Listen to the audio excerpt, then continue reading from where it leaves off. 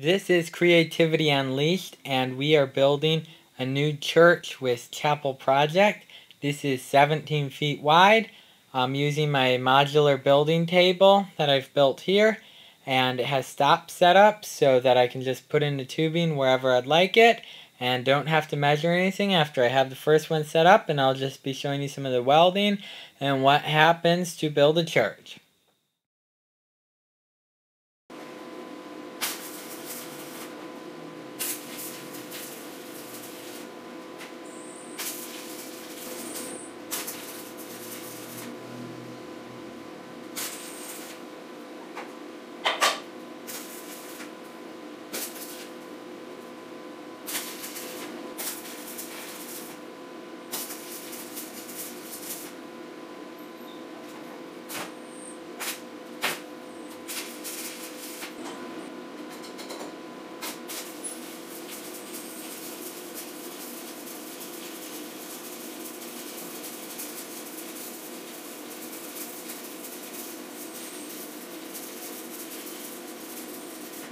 So I've got all the trusses here done. I'm sorry I didn't actually show you all of what went on, but it would have taken a while, so I basically put an end cap on it and put these things on it so that it sits on the wall and gets welded to those brackets I made before.